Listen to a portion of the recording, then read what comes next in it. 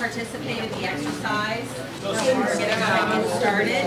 Yes, and stay over here. And we want participants in the exercise. Thank you for rearranging.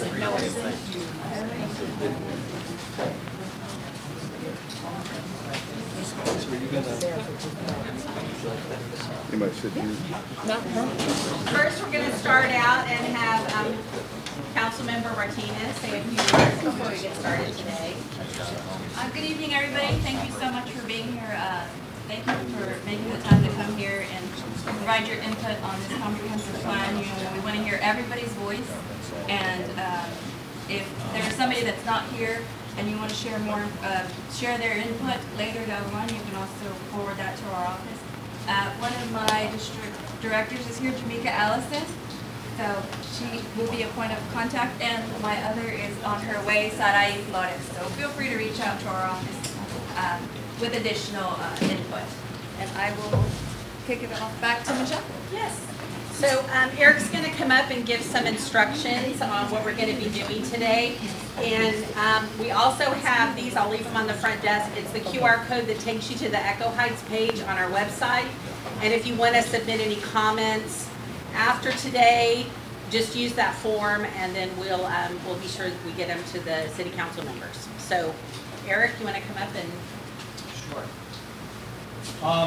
If I haven't met you yet, my name is Eric Cloutiger. I'm with what's called now the Forward Lab. It's formerly the Planning and Data Analytics Department. So we've been, a lot of you have been attending meetings related to Echo Heights and related to the land uses, related to street, related to traffic, a variety of different issues. And in those meetings, a lot of times we've been the ones that have been talking, and we've been sharing information and asking for your feedback. Today is going to be different. Today we want to have you actually go to work and write down things and mark up maps and things like that. So you're going to be able to convey information and sort of your perspectives, your vision of the future for this neighborhood in a way that we can then capture and document it so that we make sure that we've got all the feedback that you all would like to share with us. So the folks that are in these three tables with all of the maps and the flip charts and the pens, so these are the folks that are really participating. So folks over here are here to help and to listen to a variety of city staff. Your council member from this district is here, as you heard. So we're supporting, but you all really are the folks that are going to be engaged in this activity. And I think it's going to be fun. I think you'll get a chance to really share some stuff and have conversations in your groups about your vision for the future of this area. So that's really what this is about. We will be rolling in soon to a new comprehensive plan creation exercise. And that'll be bringing in some folks to help us with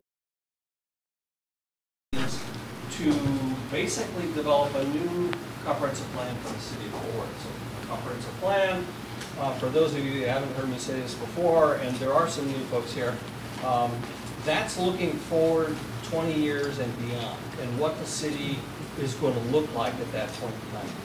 How are we going to accommodate the amount of growth that we're having now, that we're going to continue to have in the future?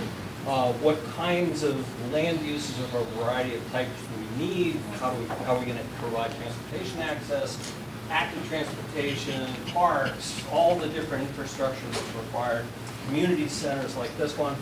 So that's kind of the stuff of comprehensive plan. So this is very similar to the type of input kinds of things that we may be having in the future for the 2050 comprehensive plan. But this is focused on getting your input now. We have already adopted a portion of what's called the 2023 comprehensive plan. We update the comprehensive plan every year, which gives us an opportunity to make changes based on new information, based on needs.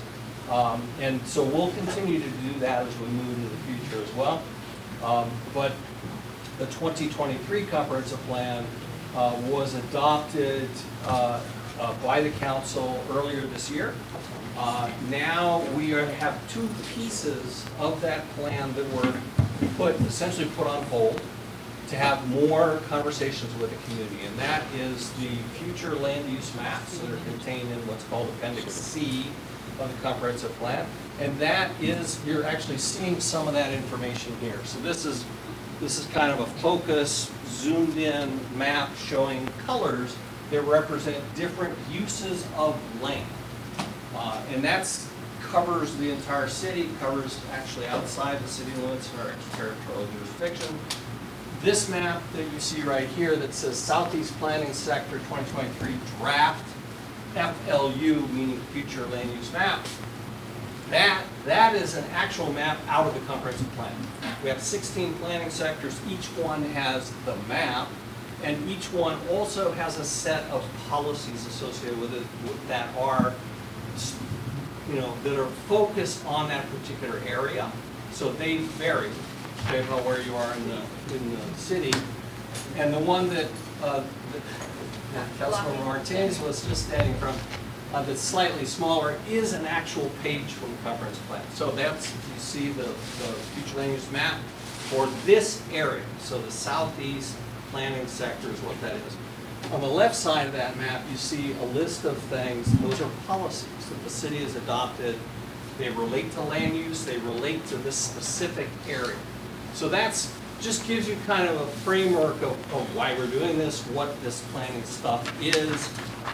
So now we want to get into kind of how we're going to proceed. So, and thank you, Katrina. That was exactly what I was. So Katrina did actually used to work in our group, so she's now retired and happy and has more time on her hands, we think. But so she's participating now, kind of as part of the community.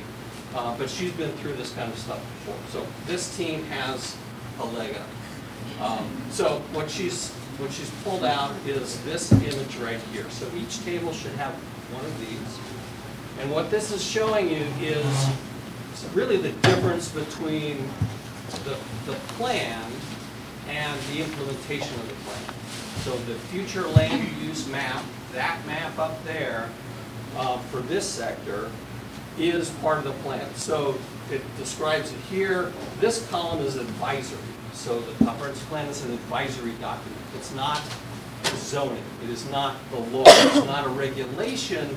It is a plan and a guide for making decisions. So that's what the comprehensive plan is. It has goals, policies, implementation strategies. It has this FLU, future land use map with the colors, similar to what you see up on the boards. And that establishes the desired future land use pattern. So what kinds of land uses does the city anticipate going where? And again, we're looking out 20 years. We're not looking out next year. We're trying to accommodate growth, accommodate change, accommodate business, accommodate residents into the long-term future. So, and then here is a little panel that says land use categories. And there's little colored squares, and that is establishing the community characteristics by land use, is what it says. So that is what you're seeing in the color depiction of the type of uses that are anticipated to be in those locations. On the other side of this is regulatory. So that's the zoning. That's the zoning ordinance. The zoning is the regulatory side. So if someone comes to the city and says, I want to build a plant of some kind, or I want to build a large subdivision, it's the zoning that controls that. But the zoning is implementing the plan. It doesn't always go exactly one-to-one. We'd like that to be the case. And there are times when we have to go and amend the plan because council approved a zone change that we didn't anticipate being approved. So there's similar zoning ordinance, a zoning map, and then zoning districts and the standards that go along. So this is just a handy guide for you as to what the difference is between the regulatory side and the guidance in the plan. So what we're going to do is I'm going to give you just a quick overview of kind of what's in front of you. So we're going to do a couple of different exercises. One of them We're going to ask you to identify, and we've got staff members here that are going to assist with this. Corey and Rachel and Connor and Isaac and Reese are going to be helping out with that and kind of coming to the tables. But what we want you to do is we want you to identify what is it about your community that you love. So what is it that you love about your community? And this really is supposed to be this community and not another location. But so we're going to ask you about what you love. We're going to ask you about, I'm not going to mess with that. So what is it that you would like to change? So what do you love about your community? What would you like to change about your community? And that can be anything. It can be, I want more sidewalks. It can be, I want a bike lane here. It can be, I want a different land use there. So that's what that is. And then the last thing that we're going to ask you to do is dream it. So love it. What do you love about the neighborhood? Change it. What do you want to change about your neighborhood? And then dream it. What big picture? What do you want your vision of the future for this area to be? So that's the first exercise we're going to do. We're going to start that in just a second. The second exercise is going to be actually drawing on the maps. So that's your opportunity. We've got, we have these little dots. The little dots are color-coded, blue, orange, green. We also have these little strips that each of you should have. These are for voting on the,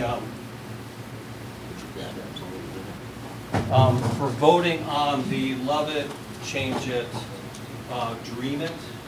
So we're going to write all this stuff down, we're going to put it up on the walls, and then we're going to ask you to take your little dots and go stick them where you think is the highest priority on that particular list. So that kind of will complete that.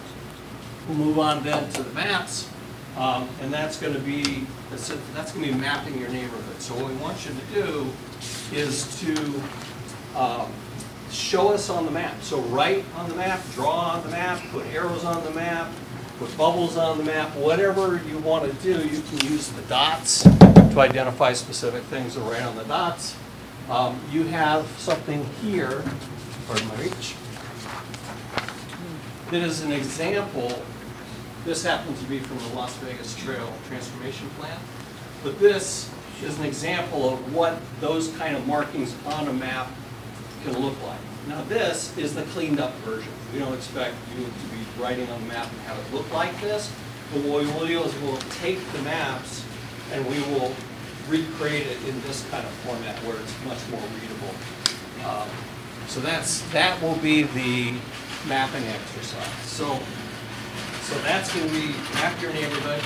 So we'll have about 20 minutes for the love it, change it, dream it, about 30 minutes for the map your neighborhood. And then we're going to ask each table to just, at the end of that, to talk about your map. So we've got 15 minutes set aside, and you can identify someone that likes to share information, can share what your group has identified on your map.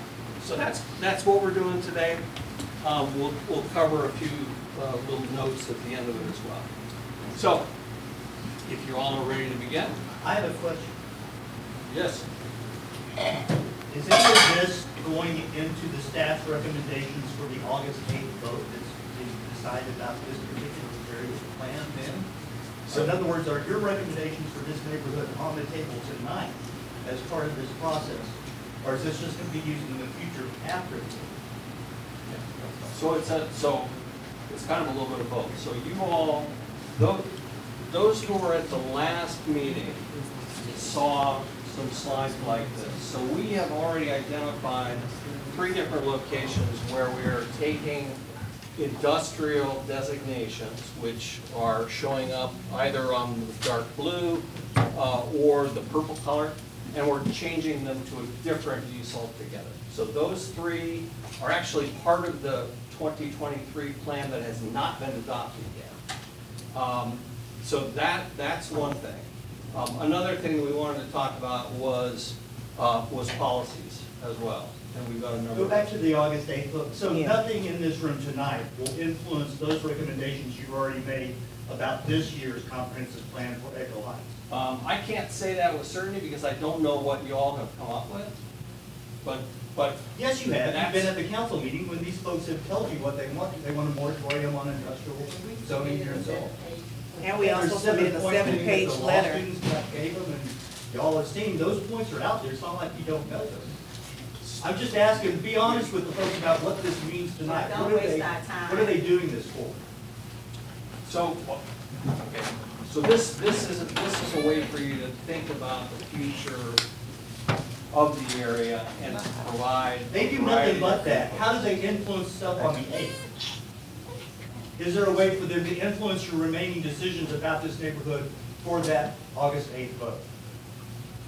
Again, we haven't gone through the exercises, so we don't know what else might be identified. What we do not, there is a constraint that instead of wholesale changing colors, we have private property owners in Texas, as you know, is a very strong private property state. So before we change colors on a map, we want to be able to have a conversation with the property owners as well. So we've done that. We've had some communication with the three we identified. We have not had additional communication with the other ones. So that's that. So that is a constraint. Doesn't mean that it's impossible. And certainly what this does is it sets the stage for the next iteration of the comprehensive plan. So This is really all about.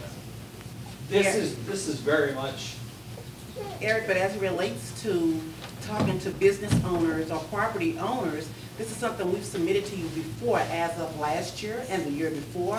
Like the Leon Capital Group, who was coming along to build the 18-wheel commercial company in front of WM Green, 152 steps away from the front door. So this is not a new conversation that we're having with you. And basically all we're seeing is y'all are being evasive and dancing around the questions at hand. I myself submitted you a 7-page request letter that we put together, the Environmental Coalition for Echo Heights and South Six, that we put together and submitted to y'all.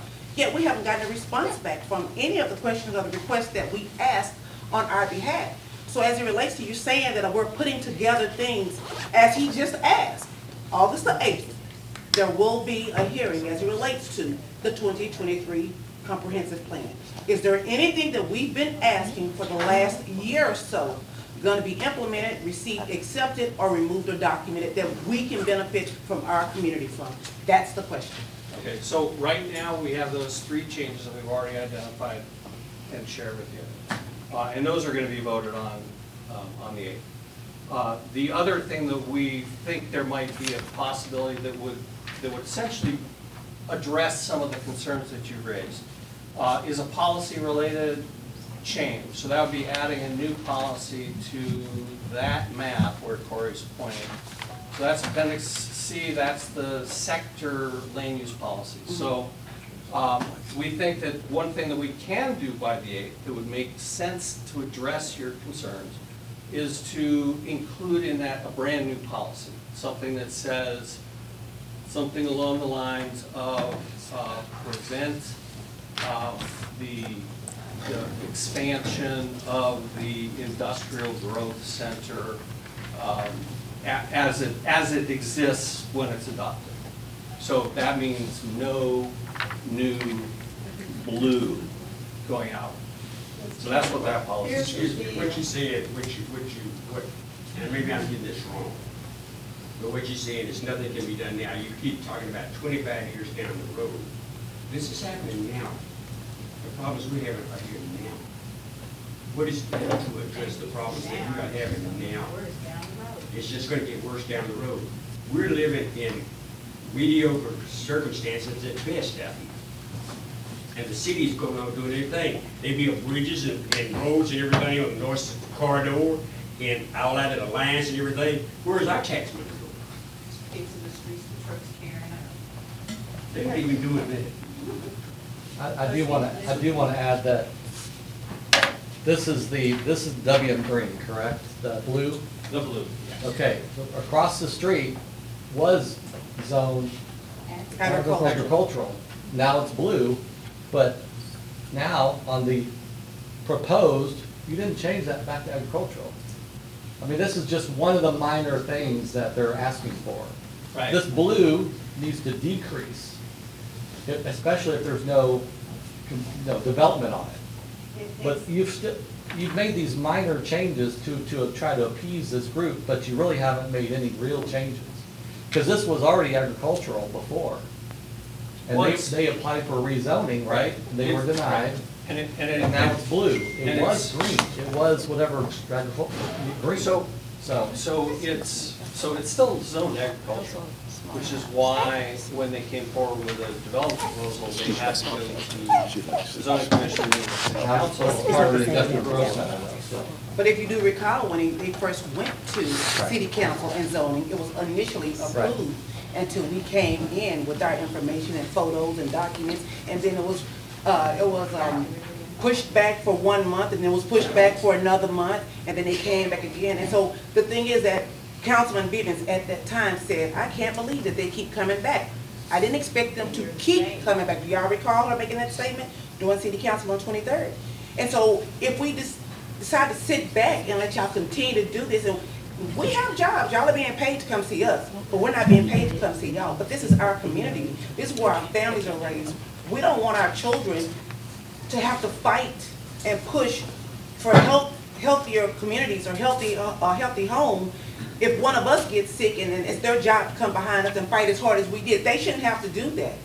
And see, even in 1989, when y'all started changing the area with no communication with the community, and that's all documented, that none of it was brought to the community before y'all started changing everything. I don't know if you were there at that moment, but it wasn't proposed to the community before it all started changing. And since then, there's been a big ball just constantly rolling to change things as it relates to this small little community over here.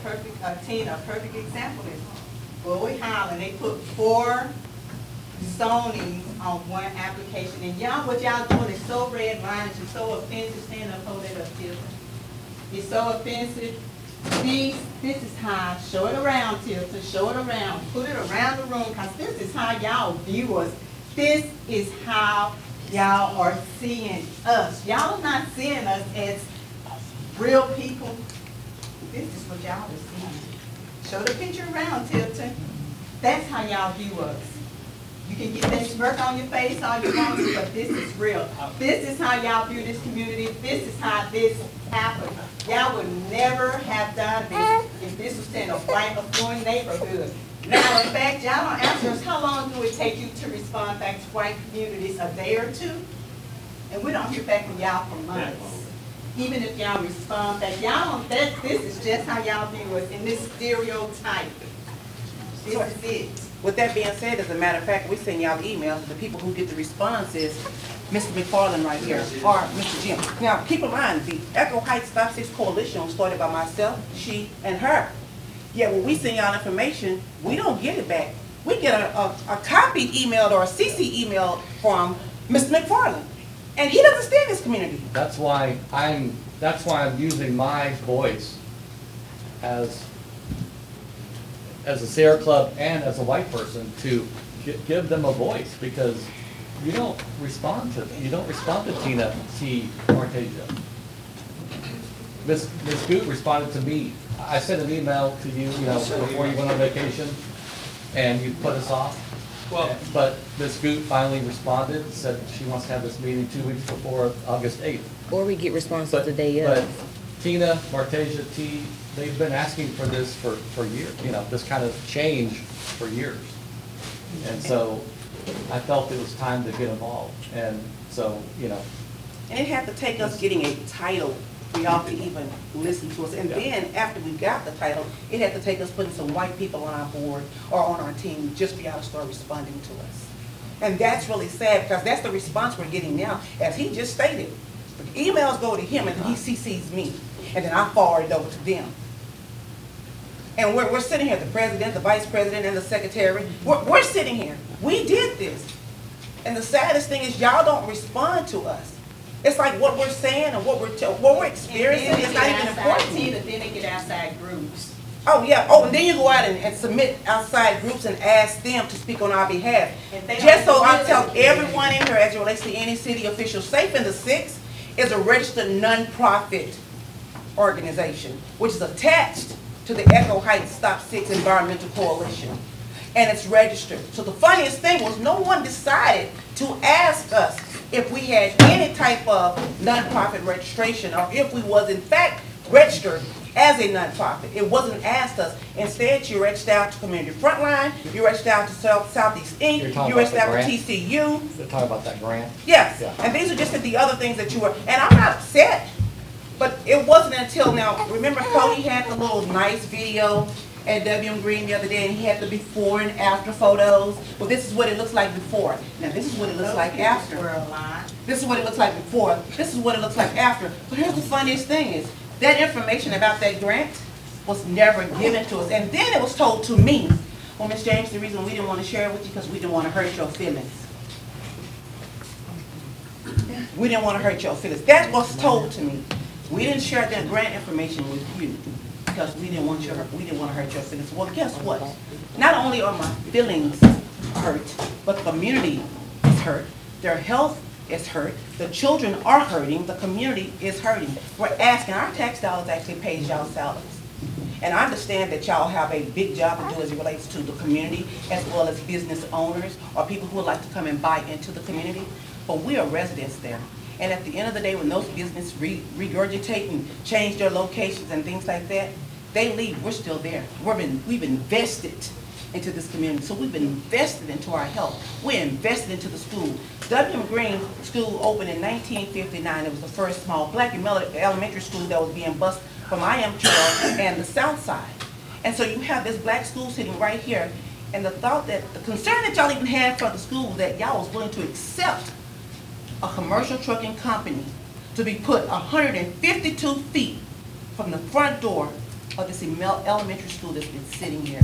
And then, just think about it. I don't know anybody there who have CDLs besides myself and my husband. Anyone else that does, okay, I understand. But you know that if a truck is running and it has 80,000 pounds on it, that's unloaded.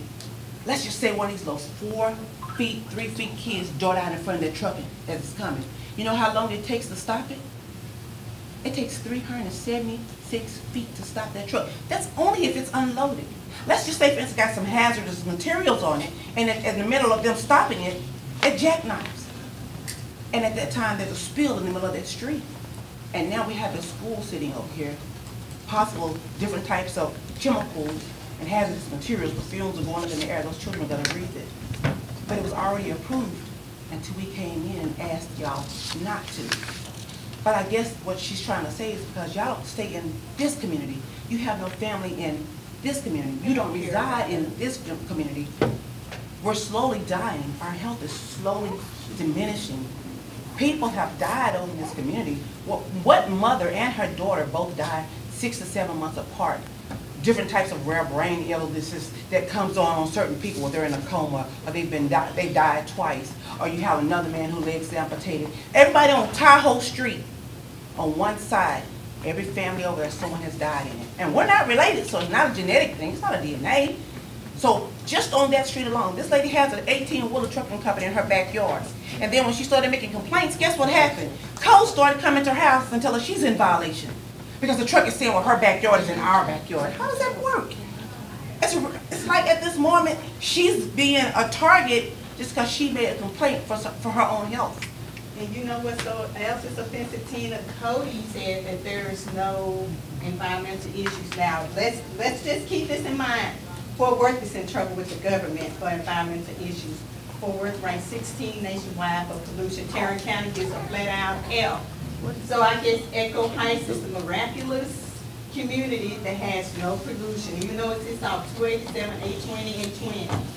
This one community that has over 200 industries. It's a miracle that has no industry. That's what you were saying, Cody. That all of Fort Worth is in trouble with the government except for Echo Heights. That is what this play was about. Y'all think we're dumb? Y'all think we are ignorant? Y'all have no respect for us. Y'all have no respect for our community. If y'all are gonna come to us, y'all need to come to us and be will. Like Mr. Bowie Holland said, the city convinced him to put 4 different zoning deals on one application. That's how y'all do in black communities. Y'all would go to a white community and do that. He can take that to where he lives. He can take that to his own community. We sent y'all a deal saying no more industry in Echo Heights, and what do y'all do? Y'all turn around and put 4 on 1 lot, and he said he's in talks with the other landowners over there, residential, to get them to change environmental, industrial, after we sent and said no. So that's the problem we're having with people like him. He can take it to where he lives. I'm sure your community will love it. Take it to where you live. Don't bring it to us. We don't want it anymore. We have less than 750 homes and over 200 industrial industrial businesses. That's way too much already. Way too much. And why isn't the city over there monitoring those different companies? When we do the toxic tour, we give it, I think, raise your hand here if you got an opportunity to do the toxic tour with us. There's at least 11. And so with that being said, it seems like those people got a warning, because all of a sudden, they're outside trying to clean up stuff while we're riding through. While we're riding through, they're out there trying to cover things, clean things, but we don't know what their triangles are. And that's the purpose of hazmats. You're supposed to identify if you have a hazardous material on your property. It's supposed to be identified. It's supposed to be registered with the city. Because if something was to happen, explosion or a spill, how would we know what we're cleaning up? How would we know what agents to add to clean up this mistake right here on the ground? How would we know what to add that it won't cause another combustion or some type of bad chemical explosion as well? We don't know because no one is watching it. None of these properties have had an inspection. None of these properties have been identified. Ms. T actually drove through and wrote down company names and addresses. And the funniest thing is, the city doesn't have that information themselves. So when we ask, do y'all have an identification of each one of these owners or property owners or the businesses? Well, we have some, but we're looking into it. I'm sorry, why are we looking into it? It should have already been done to begin with. It's supposed to be updated. It's amazing how you don't come through here and say we're going to update the 2023 plan of 2025, 2050, or 25 years down the line. Well, when do our health, when do our safety, when do our community And when do our get updated? generational wealth and growth come into play? When does that happen? This, what y'all are doing, is a different way of when Bull Connors and all the dogs released on all the children doing the civil rights movement. This is it in a different way. This is it in a different way. So, So what, this has happened Our over, city services have diminished. Our roads and streets have deteriorated. I've even talked to code enforcement agents back in the 70s about streets over here. They said, hey, they've already said downtown, this is not worth putting the money into. We're paying taxes. We're paying taxes. They finally fixed Edgewood Terrace when, quote unquote, a police officer was chasing some idiot down the street, hit a pothole, and tore up the police car. Okay, that next month they're out there fixing the street, turn up the street, putting a new street in. But it's been like that for the last, what, 8 years? Potholes just get bigger and bigger. People come down the street. If you didn't know that hole was there, your car was going to get messed up. But then it takes a police car to get messed up, but then decide to do something. What kind of situation are we in? You know, what kind of people do we have downtown? You know, like I say, we're totally being ignored. And it's almost like, if we can't get this one way, we'll do it another way. We're gonna work on you some kind of way. If it's taxes, or if it's just coming in with eminent domain, and that's what it looks like it's boiling down to. Hey, you know, we got this over here, but this is the law. The law says we can take it. Well, no, you come and take my property, you take my land, where am I going? just like Tulsa. You're gonna put everybody back on the street like Detroit, like Tulsa, like all these other, Chicago, Ohio. You're gonna put a whole bunch of people on the street. A lot of people on the street are gonna be older people like me. You're gonna be dead. Well, I hope not. They can bury me. I got 2 acres up there. Well, they tell me I got 2 acres on Edgewood, but when I bought it, it was 1 acre and a quarter. but the tax department says I have 2 acres. But they have no plots downtown of it. I had to take my documentation downtown to show them what should have been on record when I bought it. And they still try to say, no, we're gonna do this. No, you can't. Yeah, and the city is gonna have to change its redlining policies, those have to change. Point blank, period. That's this whole problem we're having is redlining. Like Mr. Bowie Highland over there was able to go in and do what he did, and he's still trying to do more, even though we're asking for not more. Perception had never been over there in the beginning. It should have been homes built over there. That area was zoned for houses, zoned for homes. Y'all, the city of Fort Worth, changed that without any community input. Now we are overrun with industry, and it's only getting worse. Signs are up and those trucks. Those trucks don't pay those signs any attention. They go right through and the police pass one way and the trucks pass one way. Matter of fact, our streets out here now are becoming parking lots for these 18-wheelers. You go down here, you go down Village Creek, you go down Eastern, I guarantee you see there's 5 or 6 of them parked on the street. You go up here in the neighborhoods, you see them parked on corners. You can't, it's a wonder there are not more wrecks out here, because they park right on the corner. You can't see what's coming. One parked across from the school yesterday. Yeah. The police department won't tow them. And the police department drive right by, past. One parked across the school yesterday. So in summary, is anything that we're doing tonight have any assistance with helping us on the 8th? Is anything that we're doing here going to help towards the 8th, August 8th? So I think that, certainly from what I've been hearing here, I think that that policy change would make a lot of sense, because that becomes part of the zoning It still staff looks like reports. it's redlining, though. It still looks redlining. It's still redlining. Y'all have not done enough with the redlining. How long does it take for a policy to be admitted and accepted? Like is If policy we make equal to that zoning? change- Wait, you said there's a policy being put in place. How long does it take to get an actual? Is the policy equal to zoning? In other words, will there be a moratorium on new industrial zoning for the next year while the other plan is in process? The policy is not zoning. So it's not a real enforceable That's policy. correct. It's Well, an intent. It is intent. It's the council's intent. And Could the council not pass a moratorium? It's the zoning process and the zoning staff and the staff report and what goes to the zoning commission that actually, and then on to city council with a recommendation.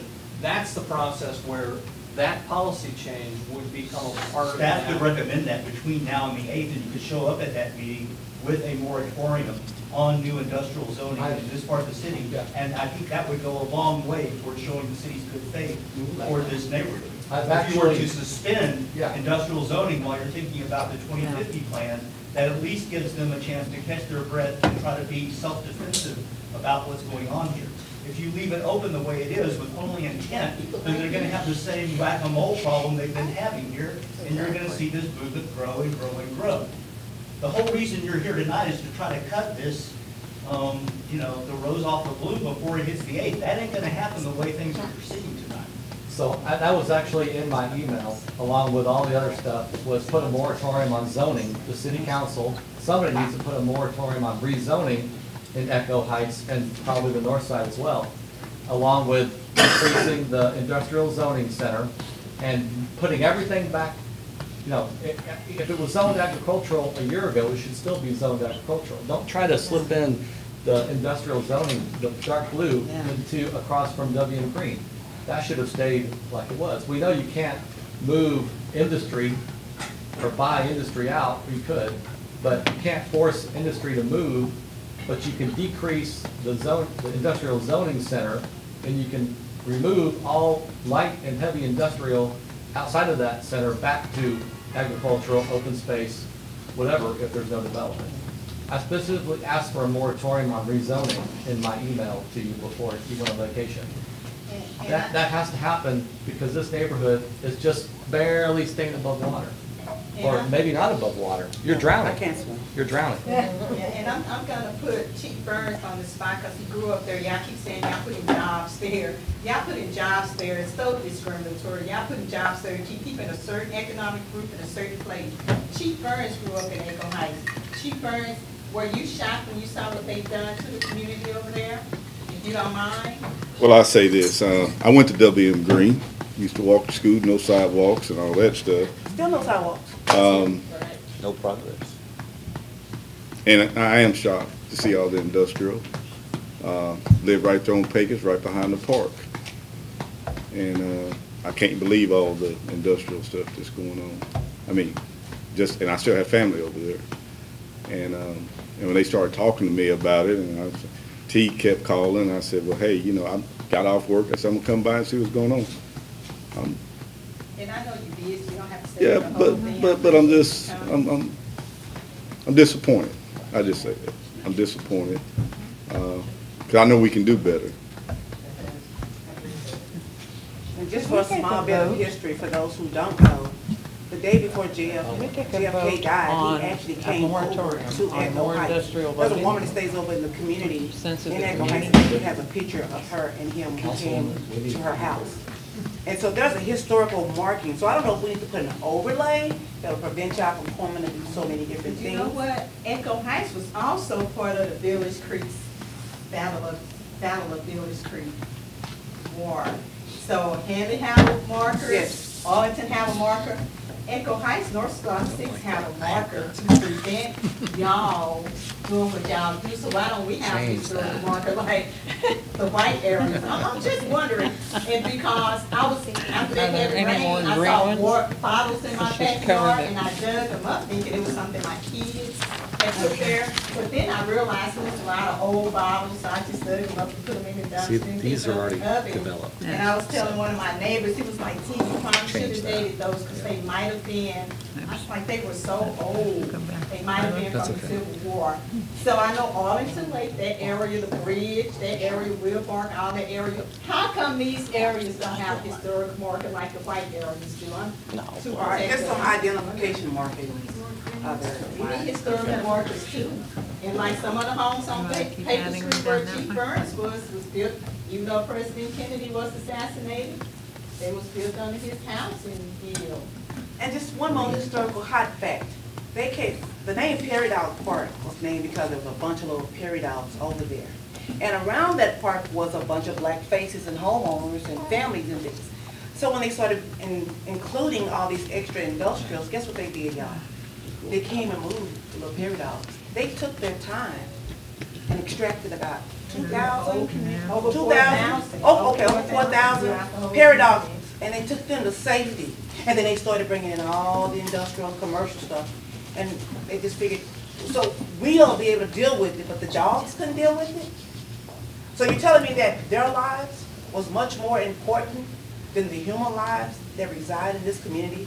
That y'all would take the time, taxpayer dollars, work time to come over and sit and wait for the little dogs to pop up or figure out how to get them to come out those holes and extract them in those little bitty cages and take them to safety. But our lives wasn't as important as those dogs that you would take them to safety and leave us here to fend for our health and fighting, and as Mr. McFarland said, trying to stay above water. Could you help me understand that?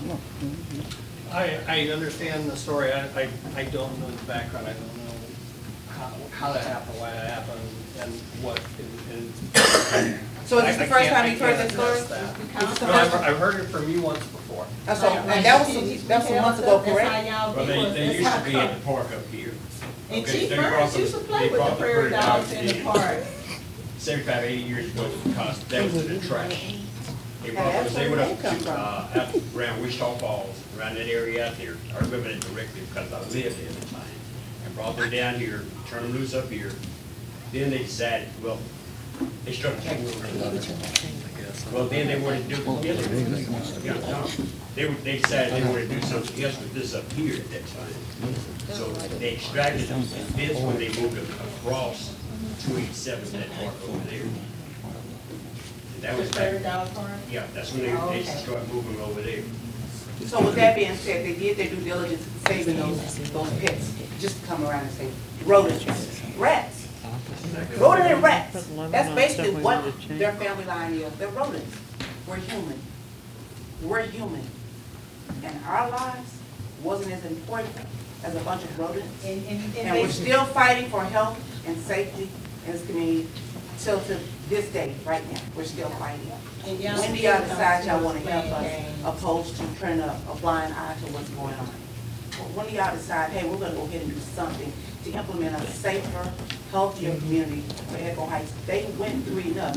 And unlike white folks, we don't document our medical history. When we go to the doctor, we go to the doctor. Either they give us a prescription or give us something to try to make us healthier, or we go to grandma. My daughter right here, she took her hat off. She has no hair. It started all over here. And then she's not the only one. We have several other people that had the same issue. But I was told because we had no medical proof, there's no medical proof, there's nothing we can document or add to the fact that it could have been an issue as it relates to the industrial or the hazardous materials or pollution that's going over in the Echo Heights Stop 6 area, because there's no document proof, there's nothing the city can be held accountable for. We're going to let that slide. But we're going to ask going forward. And the miscarriages also, and my daughters live a few houses from Martina, and they had hair loss also. Not as severe as Martina's, but my children experienced hair loss also. And then across the street from me, you have cattle corners. You have one person that had kidney failure. She eventually died of COVID, but next door to her, you have a mother and son who right now, one is needing a kidney transplant right next door, and the other is on dialysis. This stuff is not coincidence, not at all. And then you have Lakia.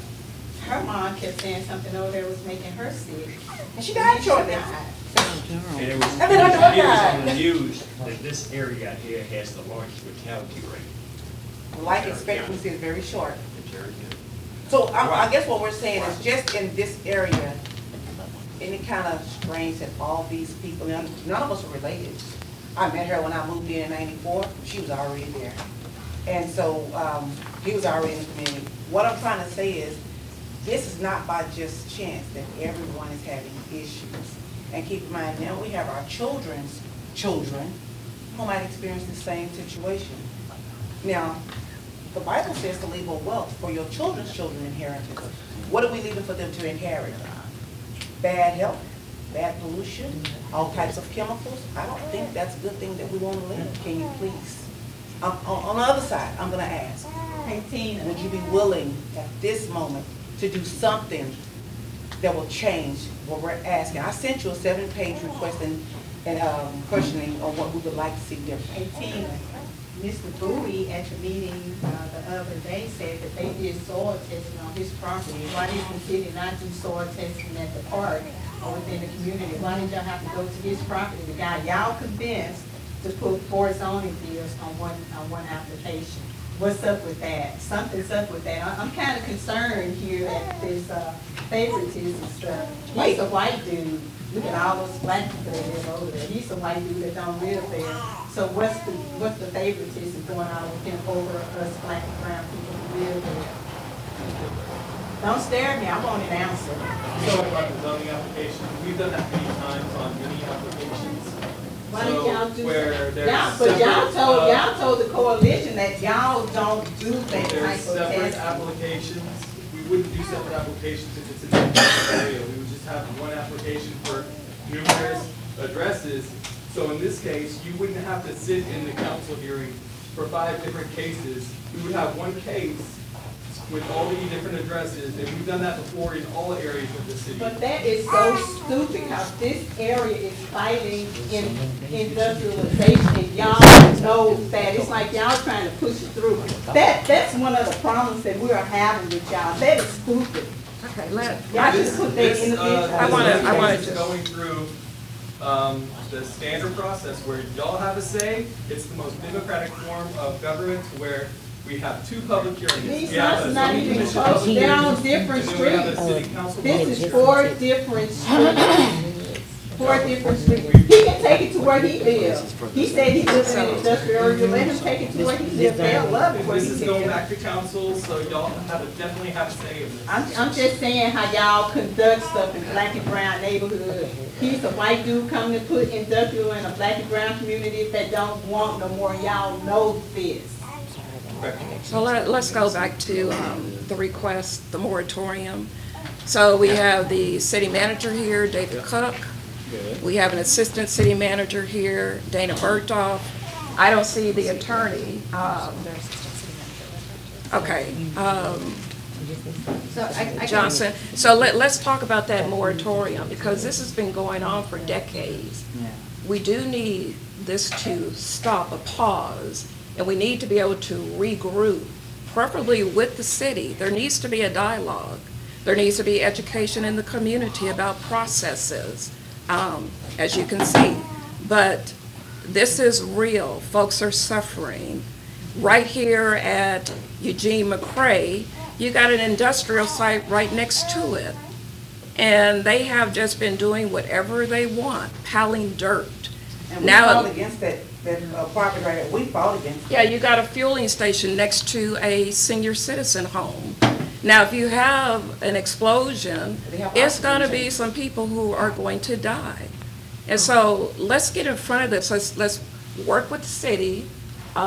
Let's work through this. And it needs to be a dialogue, but we need to stop the industrial from happening. Let's put a pause. So let's talk about that moratorium. That's an actionable step. And let's talk about, can that be done?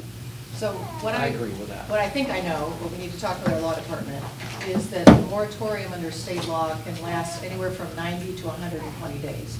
And that's the limitation on how long a moratorium can be in effect. That won't get us through the 2050 comprehensive plan adoption. So my sense is that what we need to do is commit as staff, working with, the Development Services Department, to say that if a request comes in for an industrial zoning change, that we will recommend denial, or we will, indicate that while it may be consistent with the comprehensive plan, it's not compatible, right, with the community. So that's something that we can talk about from a policy perspective, so that if it goes to zoning commission, they've got that information, and it's not just consistency with the comprehensive plan driving that. Is it state law that prevents you from going over 120 days? That's my understanding, yes. Could you That's why- cite that, please? Well, yeah, I'm not the attorney, so that's why they're checking into it for us. Yeah. Yeah.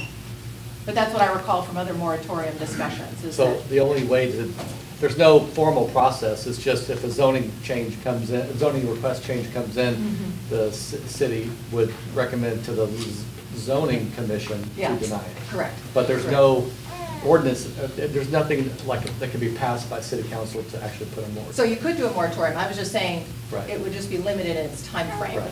so that what you need to do in that time frame, is have that plan of what you're gonna do differently going forward. So it just would, I'm assuming, take longer to work through each property that you all have mentioned, because there's a lot of them, right, that are designated industrial or zoned industrial. What about federal? If you go state, it's only limited, right? But what if you go federal? Is there something you can do federal? Or can you reapply for the moratorium to keep on going? That's Just like what, y'all do that's with what we're zoning? trying to find out, because you're right, if there was a way to Y'all do can it keep on and do it applying for again, zoning, I but was y'all not sure. don't, y'all Yeah. can't reapply for the So moratorium? zoning is governed by the state, so that is a state authority, if you will, not federal authority. So the So- states have the zoning authority. So And they the federal grant that government to has us. no authority. Not with regard to zoning, no, sir. Not with regard to zoning. But the other piece to mention is that I think we could have that conversation be part of what we bring to council, right, for the August briefing? So that it's not just this policy statement, but it's also the practice of what staff's gonna do. So we would rely on the staff. And Eric, I sent this in an email, you have it, CC the mayor, that Echo Heights, the advocacy, this organization, this loose organization, especially, and then Echo Heights, Stop 6 Environmental Coalition is asking for a moratorium on any rezoning request in Echo, in this vicinity. Yeah, actually, it's a full footprint. It's not just Echo Heights, it's Yeah, going it is. north. That's why I mentioned north side. Right. Within the boundaries. It's in the boundary. So there is a map, and so it includes Village Creek, it includes parts of Stop 6. So folks, again, they're suffering, and it's well documented. So action is needed. There are some best practices out there. City of Austin, back in the 90s, did an overlay in a community that was suffering from industrial encroachment. Fort Worth can look, some of you guys already know about these things, so, but you can read this, you can look at the best practices. You don't have to recreate the wheel. Just look at what's happening in other places. But it is serious. You know, these are not exaggerations. Our family home is in Village Creek. Wilbarger is a mess with the 18-wheelers. They are just barreling down. I left, and Village Creek is wedged between Wilbarger and the freeway. So you've got to use Wilbarger.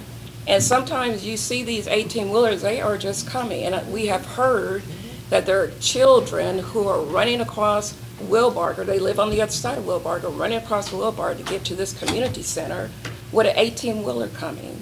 So this is real. Somebody is going to get hurt. Somebody is going to get killed. And I have a problem with industry saying that y'all are bringing jobs in this area. It sounds good, and to me it's more or less outsourcing our income, if you understand what I mean. Is that if you bring buildings here and say that they're jobs, I'm one of the Xerox twins, probably the most noted, the most known person in this room. I am, no doubt about it. But what I'm saying that is to say I know a lot of people as well. And I know of no one who work in these industries. That's right. That's right. So you say that you're bringing jobs in here for us, but they're not. And we know and understand that they're not going to be for us. So again, you're taking all of our land, taking all our resources. We can't make a living, and plus you're killing us at the same time. Are you serious? So yes, we need to put a stop to it. We need to stop it, put a halt to it, and then from there we can pick up and be more concerned about our environment, our living and our lifestyle. This is unbelievable. Unbelievable. You have an unhealthy concentration of truck terminals in this area. And that produces particulate matter. It's very harmful. One breathes it in, it gets into your lungs, it gets into your blood. It kills you. It's very harmful. And the city has permitted this to happen. You permitted all these truck terminals in this neighborhood. Now you could at least measure the air quality and do something to make the people who are emitting all that crap, pardon me, into the air be more responsible about how they run their trucks. Because they don't have a license to kill. You may have given them a license to be aggregated in truly toxic numbers, but code enforcement could do something. And you could measure the dangers that you inflict on the people who live here and then help them get TSEC and EPA and others to come clean up the mess that you allowed to be created. And we ask for that because that's not an unfair request. Quit killing us. Thank you. One of the other things is, as I came in late, and they kept referring to policy is intent. Policy is intent, policy intent. I get that. The moratorium, if 90 days, 120 days, shows intent also. If we request a moratorium and that's showing an intent that to the zoning committee, to the community, we're actually going to pay attention to a little bit. And so if this policy is showing intent, then why couldn't the moratorium from the city also show intent? Food for thought.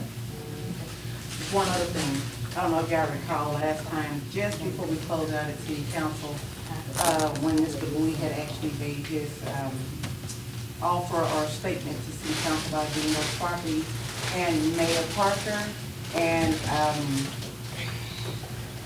Mrs. Beck both made a statement in support of him and said that they were a company that we needed to work with and that bringing them into the community would be a great thing. We would be so happy to have them in our community.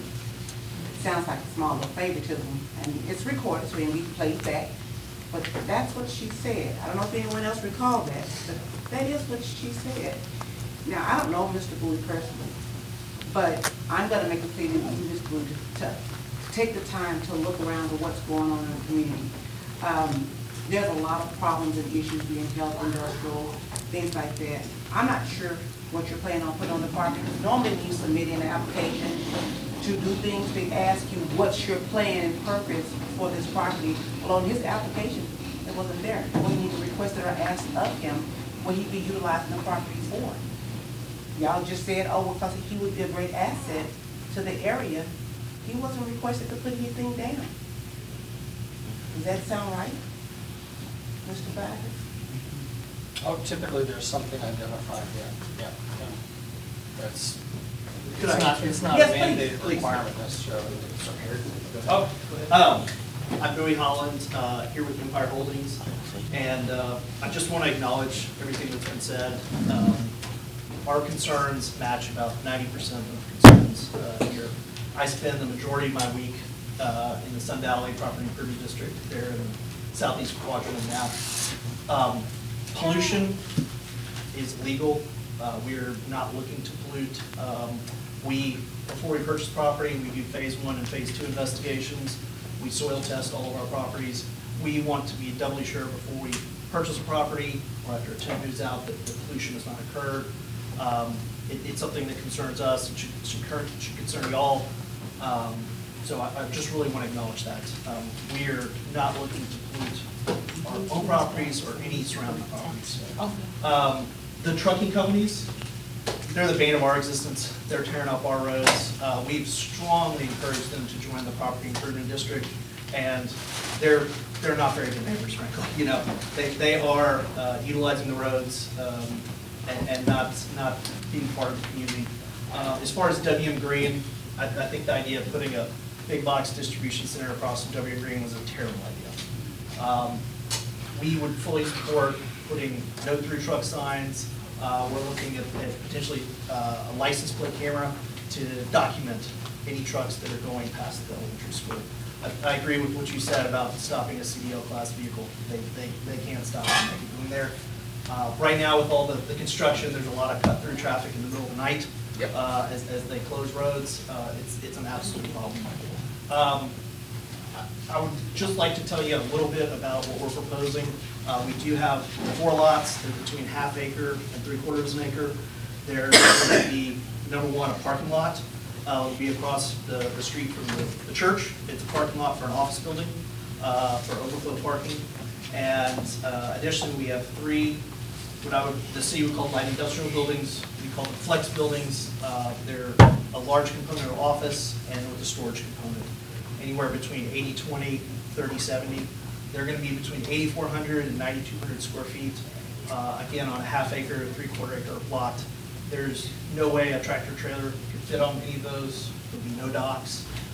Further, again, getting back to the concerns you folks have, we have deed restrictions that even under light industrial, there's a lot of uses we don't like that we find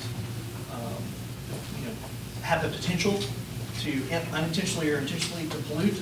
So we have reported deed restrictions on over 100 lots in Sun Valley, and that restricts against 90+ uses. And I would welcome this group to submit additional uses, especially you folks from the Sierra Club or Downwinders at Risk. If there's uses we haven't thought of that have potential to put particulate matter in the air. Can we have a list of those 100 lots? Yes, ma'am. Absolutely. Mr. Bowie, do you own any other properties over in the Echo Heights area? You just said 100 lots. Could one of you all point to like the Sun Valley Property Improvement District as it relates to Echo Heights? Because we're not here, we don't want any more industrial. So you're talking just about this area? Yes, sir. Yeah. Mr. Bowie, you Those 10 haven't blocks. taken the time to actually get out and identify the area that we're actually complaining about as it relates to you coming over to put your company over there? You haven't taken the time to do your due diligence and go around as it relates to Sun Valley area and all that? Could you clarify that question? I'm sorry. So you asked him to identify Yes. the Sure. Sun Valley area. So my question to you was, have you not taken the time to actually drive through the community? Certainly. Get over in the area and identify how close or how far it is as it relates to what you're trying to do on your property? Absolutely. I think the nearest is about 3,000 feet away from the nearest single-family home. The closest to Echo Heights is going to be on David Strickland, and I think that's around 400 or 500 feet to the east of W.M. Green, at the corner of David Strickland and Marie Jones. So you're aware that there are houses that are actually also next to commercial companies over in the area that you are looking at? He's There's trying some to- houses he's trying over to there, buy too. those 10. You said Sure. 3,000 feet away. Yes, ma'am. But there's actually houses, there might be a business right here, and then there's a residence right here as well. That's absolutely correct. The Sun Valley property is about 96% industrial. There are a few remaining, I think on that exhibit, we show there are a few remaining B-zone lots. The approximation of Sun Valley PID, or the Sun Valley PID, was the Weisenberger City Edition. It was platted in 1959, I think. Really, about the same time Echo Heights was platted. Echo Heights was much more successful as a neighborhood, the Weisenberger City Edition. There were a few houses built there, but I'm told the developer ran into some trouble, and the few houses that were built were the only ones built past about 1960. Then when the highway came in, that's when you did have the first industrial uses start to show What up. do those 4 lots hold right now? There's a number of vacant lots that are still zone residential, and there's, I think, between 4 and 6 actual residential uses that are on these zone lots. And to be crystal clear, we're not looking to bother those folks. We love them. They come to our crime watches. They're good folks. But I think city planning would tell you it's going to be tough to build a house when it's surrounded on all 4 sides by existing industrial uses. So as it relates to light industrial, Yes. tell us what that entails. What is light industrial to you? Sure. I'd say we're a niche player in light industrial. It can include up to big box industrial like this glass company. We are not that developer. We do small scale industrial. How do we know that as you progress throughout the future, that you won't eventually add any of those things on your property as time permits?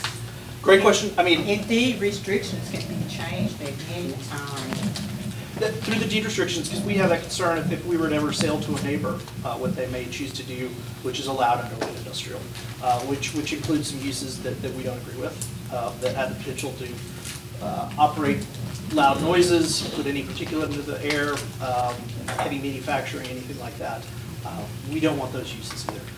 Example companies, we have a number of engineering firms, a number of service firms, aerospace firms. I heard you loud and clear about the jobs. Our latest economic development surveys said the salaries are averaging about $60,000. There's some well into the 6 figures. We've been talking to Councilmember Martinez about potentially hosting a job fair. I think the city, in designating this an industrial growth center, is because they see a high jobs potential for the area, 10,000 per square mile. Certainly that's been reflected in our surveys. Over 1,000 jobs created that we could document since 2013. So 1,000 over 10 years for a little 8 or 9 block area is quite a few jobs. So you are aware how Echo Heights got its name? Yes. And so will you be also adding any buffers or anything that relates to out there because of the echo? Buffers are a great idea. I know we presented an exhibit to your office, and again, some of it is I believe, already under consideration. Creating a buffer. in Steven's office, I think. Oh, okay. Some of the. I appreciate the Absolutely. So, Mr. Bowie, as it relates to your conversation that you've given us, it basically seems like the city has already accepted your proposal. It seems like you have everything lined out, so just as you and our conversation, you have everything identified of what you need to do, what you will do, and what you're planning on doing. So it seems like it's already pretty much agreed that y'all are gonna allow his. My understanding And see, that's the problem we're having is because what he's saying, oh, you can't get no homes till nobody move in, that was supposed to be homes. before the city industrializes. That's the problem. You have white guys like him coming in, making comments like that, never lived in the community, don't know anything about the community, is not having any compassion for the community. He's looking at his bottom dollar, his bottom line. And that's the problem. We asked for no more industrialization, and here you are trying to push it. And it seems like you have the help of the city. They've been helping you out quite a bit. They don't care nothing about us black and brown people. They've made that very clear with their redlining. This is still redlining. This is still, your deed restrictions can be overturned at any time. And you know it's happening. And that will make the entire area industrial, and those places shouldn't be there in the first place. There should be homes there. The city did that, not the community. And you just don't understand because you don't live there. Take it to your community. I'm not familiar with the zoning, but the predominance of the industrial was developed from vacant lots. You should make yourself familiar with it. Go do your research, make yourself familiar with it. I have studied quite in depth the historical photographs going back to about 1942, and what was developed predominantly was vacant lots being developed, that there was never a home there. I'm not as familiar with the zoning records. I don't know that those are publicly available going back that far. But I would like to tell you that. Because once you rezone it, you can sell it the next day, and anybody can come in, and then you have that whole area industrialized.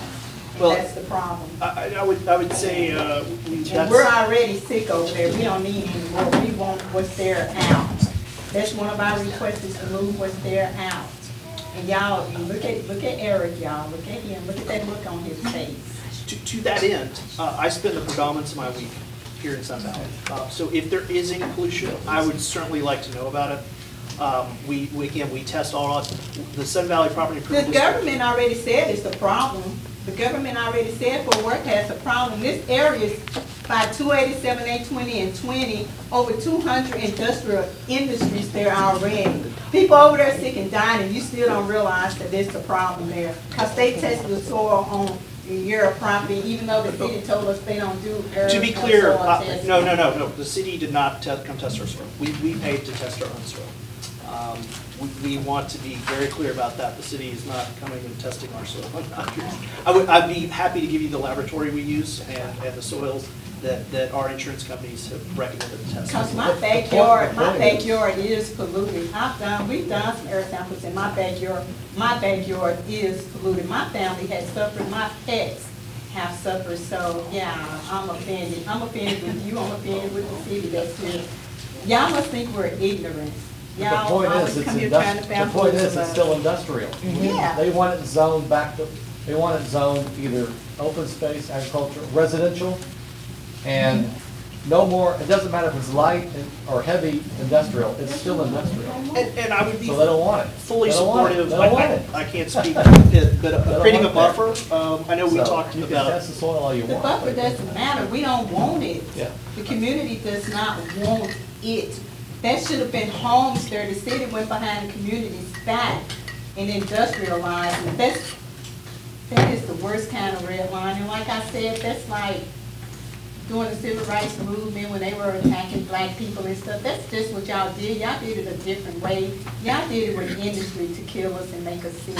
And to make us across the street right there, because this is all going agricultural out here. Nobody heard about the rezoning all of a sudden. It just shows up. You get these trucking places and readers down there. Yeah, I say nobody knew about it. Yeah, somebody did know about it. They told Ernest Thomas, because he owns several properties around here. They told Douglas Stratus, who owns the end of Arlington, the end of Wilburger down there, he's got 13 acres down there. They told those two guys. Change it, They like told moratorium Leghorn on up here. rezoning. They didn't tell anybody in the neighborhood. No, nobody in the neighborhood. Those were the heavy landowners. No. Let me ask y'all, it seems like we've gotten off the course of what they can do. Right. And so we haven't even got a chance to view the map, mark the map, or you can speak about the map, let's see, if you're okay with that. It is 7:22, and we do want the city to show us something, or at least hear what we have to say as it relates to the map. So as everyone has seen, there are maps on the table with little things on it. I'll let Mr. Eric go ahead and speak for one before you do. Oh, so I just wanted to, get a sense from everybody here, if you're okay with that, to look at the maps, or if you'd rather focus on the moratorium question, to come back on that. But I do feel like there's good information here, it's up to y'all how you want to proceed. Have to read the whole It's up to print. whatever y'all, you and Martisha and Jane and Twin, y'all decide. Yeah, and it's other people in the neighborhood who are not necessarily part of the structure of Echo Heights. So, The maps are on the table. yeah, I think, you know, since all this has been brought out, you know, let's go through this exercise. But also there are a couple of actions that we need follow-up, a dialogue with the city. That is this moratorium, and then it was a request to measure air quality. So those are two action items that have been put out. But let's go through this exercise.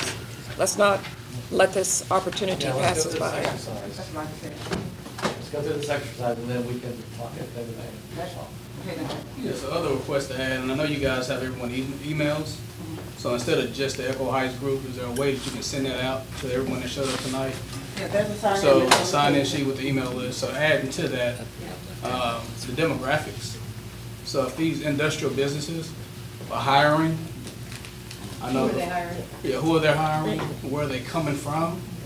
Is there a way the city can get that information? Whether through the chamber or through any other entity? I think that'll be one to just show, is it actually people from the community being hired? And how Or are many they trucks hiring are out? in the community? Can they do an audit of trucks that's here? How many trucks are here? We need an audit of that, because there's thousands of trucks here. Isn't the chamber interested in purchasing the property over here as well? Well, I don't know that yet. But so I think the demographics would be good information if we can get from the city.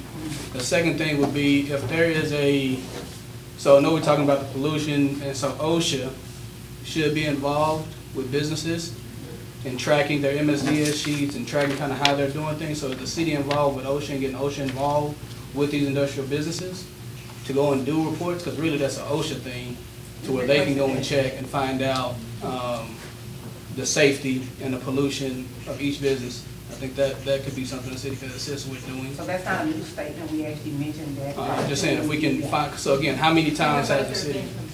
No, as far as OSHA going out and verifying Right. if they're up to code, if they're validating what they're supposed to, if they are identifying if they do have hazardous materials or on their property, and if so, what they are, if they're up to code, some, I'm like, kind of like restaurants where you have an A and F in the windows, things like, is that what you're speaking of? Well, That's what we submitted. OSHA should just come out and do reports, right? I mean, they come out and they actually, so on job sites, right, they actually test the safety and quality of the job site. So they do the same thing for businesses that are controlling and have hazardous materials. They have a standard. And the cold part about that is that they don't even just not regulate. The builders don't even have their names on the building. Right. So I think if the We city don't, could help. we can't even identify what this business is. Unbelievable. So I think if the city could help with that, and then also, I don't know who all has a copy of the 2023 plan. I think that would be good. Well, I'm saying if we can just email it instead of people having to go find it, right? That's a typical concern. We can, everybody who's signed up on there with an email address, So I'm asking, we can can kick out links and Just send out the 2023 plan, and then also send out the past. So if we're looking to do tonight a 20-year plan, I'm sure there was a 20-year plan 20 years ago. What did that plan look like? So we get a copy and see what actually has changed, right? Because again, what we don't want to do is do this just to do this and have community doing exercises and meeting, and whatever they put down or we put down, it's the same issue 20 years from now. Again, I grew up, I have family that live in Echo Heights, Stop 6, Eastwood. Again, I'm a kid from Fort Worth, right? I still have family that live over here, right? And so I'm saying, so the community looks the same, feels the same for me, right? Being a resident of Southeast, East Fort Worth, what I see is very much the same, right? I'm a kid that grew up with asthma. So I understand the concerns, I get the concerns, very much so. So what I'm asking for the city to do is provide that documentation, that information, so at least we can, those of us who may not have been in the emails from Echo Heights, just provide that information to the community instead of having to go to the website to find it, look for it, find a link, just share it, right? And so I think those things can help move a little bit forward. The memorandum, I like that suggestion. If it is 120 days, is there a way to kind of, you know, re-up or add it again for another 120? Or is what can we do? Because there are ways in which city, state, that you can kind of go and, again, think outside the box. Because right now, we're so in the box right now, and it seems like the city's trying to protect certain things. We just got to open it up, right? We've seen it happen in Joplin, over in Dallas, right? We've seen it happen with Shingle Mountain in Dallas. So again, we're experiencing and been experiencing this for my lifetime, and I'm 40, right? And I know what was happening before that. So I'm saying we have to do something, and I'm saying we collectively, and so I'm saying I'm asking the city, if y'all can, provide that information, provide that data, so we can stop having the data conversation and then actually get demographics, get the information. And again, a soils test, and I understand, I'm pretty sure the city didn't do your soils test. They did not. But there's a black company that's over in Sun Valley that can come do soil tests. If the city won't mind, let's support a black business. He can come out and do soils tests, right? We can also get people to do air quality tests. So I'm saying there are things we can do right now that's not going to cost $1 million. It cost a couple $1,000s to do a soil test. I would just say, they're sitting in storage. Well, I'm just saying, so I'm saying stuff that we can do. And if you don't mind, right, if Ms. T is saying, hey, come do a soil test in my backyard. I would encourage that, absolutely. Well, I'm saying, would you mind sponsoring that, right? I don't. And I'll say something with that comment. Yeah. You are here for profit. Not just you, but the corporations are here for profit. And I heard a comment that I just want to highlight. I heard this, we're not going to grow, but we're definitely going to keep it this way. And I'm going to push back against that one. Make it less. Find a way. They live here. Like, you're not going to have to deal with this. It's going to be my kids and the kids of my kids. So what I'm trying to say here is, not only should you, because you said if y'all could provide, you will provide the information. Am I right? Sure, we will do that. Great. And let's make sure it's also in Spanish, because I've noticed that often in these kind of meetings, we're missing some voices, you know? Let's make sure the working people, right, that we're going to ask, they can also have a say beyond this time. Once again, thank you. You don't have to apologize for what you're doing. All I'm trying to say is, you said something about pollution is legal. It shouldn't be. No. And I'm not, I heard you. Pollution is legal, you said. We're not trying to, but all I'm trying to say to you is this. This is the air we breathe. How much money is enough money for you to make compared to the air that I get to breathe, the air that we all get to share? Did you mean to say legal, or did you mean to say illegal? Okay, good. Because it sounded like legal, and I was like, hold on. Let me just say, not against the law. And on the air monitoring, the Sun Valley Property Improvement District wrote a letter supporting Fort Worth's EPA grant to find money from additional EPA money. If there's a way to do private air monitoring, we're looking into that. We're fully supportive of, if there's pollution there, let's find it. Let's identify who's generating it, shut them down, remediate. We are concerned about this too. Our employees work here. I spend the majority of my week there. I'm breathing the same air as you folks.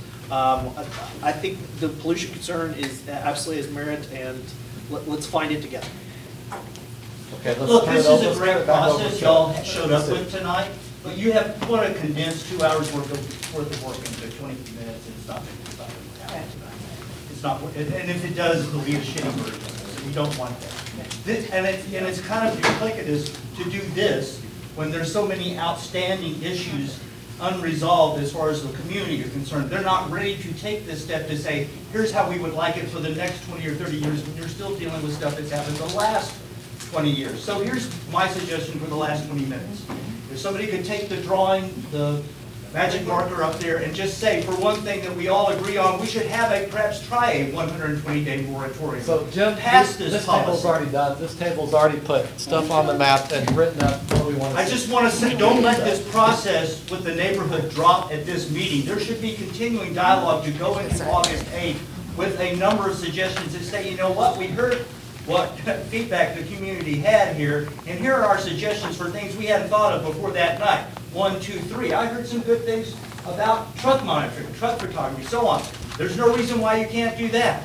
There's no reason why you can't show up on August 8th with a number of suggestions from this neighborhood and say we now want to act in good faith, because in case you couldn't tell, you have negative credibility over here. You have less than zero credibility And I have never seen a city staff treat a neighborhood so disrespectfully as this city staff did with that EPA grant.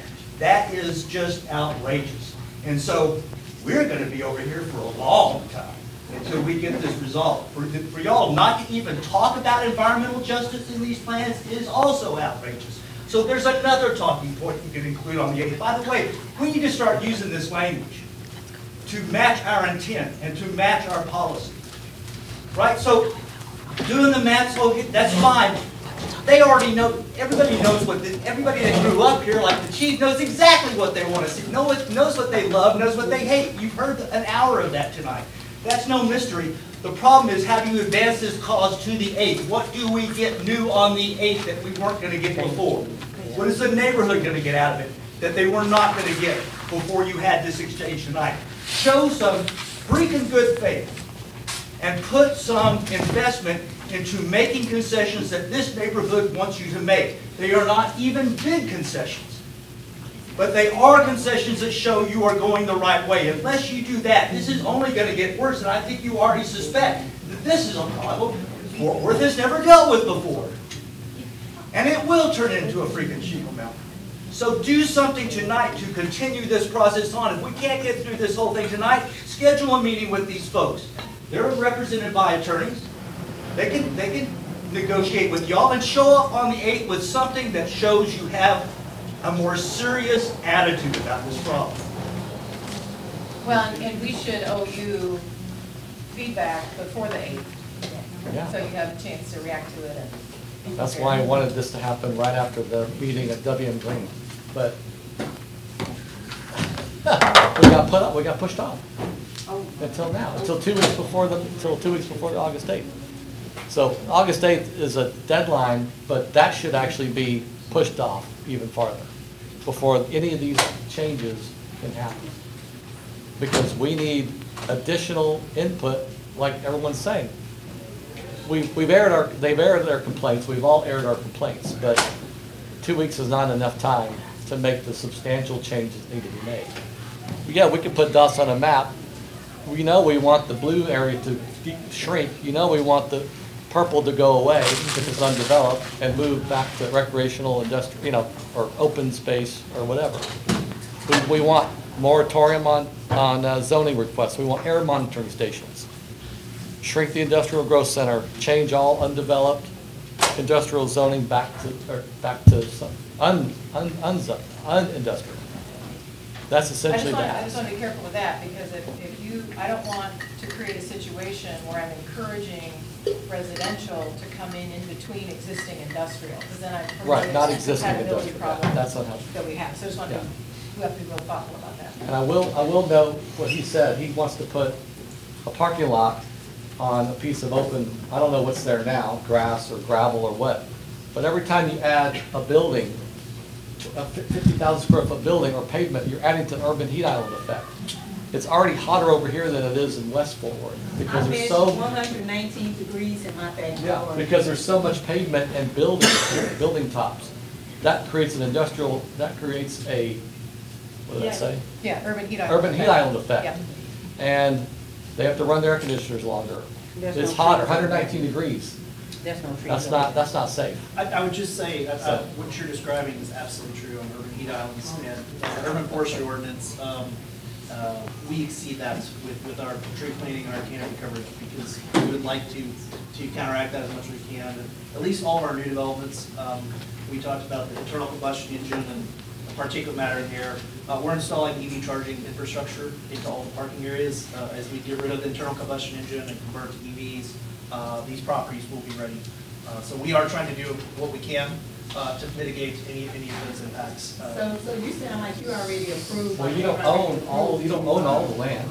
That's what it sounds like to me, like you already did. Somebody told you already. So, Mr. Bowie, previously when I was talking about the Leon Capital Group, they literally came over and offered us to buy us for $150,000. Oh, wow. And then they offered to give some money to WM Green. It was going to be $100,000 as a what's what I'm looking for? A scholarship. A bribe. If we approved and allowed them to put their trucking company there. And so I heard Mr. Williams asked you a minute ago, would you be willing to fund? So if you don't get yours approved, prior to you applying, are you willing to invest into the community that you say you still like, whether you get the approval or not? Yeah, he have 100 lots, Tina, he's not investing yet. Oh, I think it's important that we be good neighbors and having a strong echo If height. you have 100 lots, you haven't invested. I'm sorry, is that a yes or no? We will continue to invest to be a good neighbor. I'm sorry, to the question, is that a yes or no? Yes, we're willing to purchase or invest into that he asked you, or no, we're not? I didn't hear the question, I'm sorry. Give it to him again, Dante.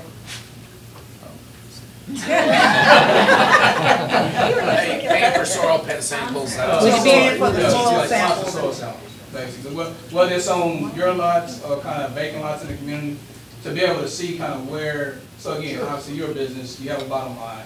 But I'm saying as a good investment, good faith effort, and you are concerned with, you know, the status and things that's going on with this community, would you be willing to kind of go to your lots if it's 100? Well, he's already done his lots. Well, you've done the 4, right? Or have you done all No, of we've them? done English, but You've done all of them? Yes. Okay. And so if there are, well, maybe, and I don't know, it's maybe crossing certain city boundary lines, but if the city would allow to kind of test vacant lots, or other owners would test their lots, I think that's something that can show good effect from businesses to the community, that we're willing to play our part in it. we signed a letter to Fort Environmental and then We Environmental got Protection 2 questions over here. 100%. And they can find Testing, air whether that monitoring be, stations too. Air, water, soil, we're all for testing. Pollution, we want to find it. If I could write a check to have Earth backyard tested, I fear it's not that simple. Let me ask you, you have 100 lots, so that means you will have some of those lots that have those movers over there too, right? You have 100 lots over there, so come on now. Come on now, because I know Cody said that 90-something of them didn't have certificate occupancies at W Green meeting. Some of them have it. Okay, Cody. Yeah, 90-something of them was in some type of violation, and then there was more. So you own 100 lots over there, so you own some of those that were in violation. So come on with it now, come on, still things. Kind of time is right, there's a question here. David. Okay, so my question, the next request is truck routes. Okay, these areas have too many streets designated truck routes. And when you look across the city, you're gonna see, let's take Ridgely off of Camp Bowie. There's not a truck route. We've got truck routes, that's why these 18-wheelers are going up and down these streets. And when you look at the land uses on both sides, they're mostly residential. Let's take Wilbarger, 2 churches, a daycare, a community park, a community center, but we deal with the 18-wheelers. So the request is, let us look at the truck routes. You know, we need to de-designate some of these truck routes on these arterial neighborhood streets. I'll address this issue on truck routes. I'm not sure, yes, I did.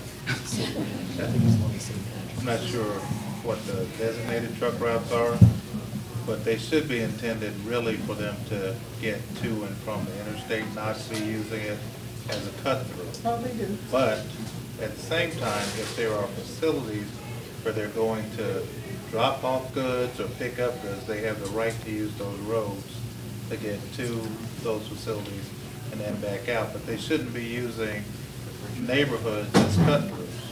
So what it sounds like here is a couple of things that could be going on.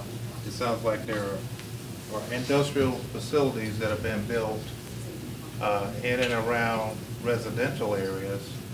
And one of the things that we'll have to look at is, are they using these neighborhoods for cut-throughs, or are they going directly to their drop-off points or pick-up points and then back to a designated truck route that's taking them to the interstate, so they're getting out of the community. So we will.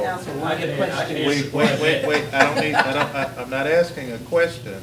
I'm saying that that's what we'll have to evaluate, and we're willing to work with the community as we do that, to look at those things. I'm just explaining the things that we have to look at related to that. So Tahoe runs north and south. Hillside runs north and south, but on the corner of David Strickland I'm sorry, on the corner of Parker Henderson, there's three waste companies there. So they go down south, they turn on Pecos, they come up Tahoe, or they'll come up Hillside or Eastover. Those are residents and resident areas. There's no companies on those streets for them to actually divert and come down those areas.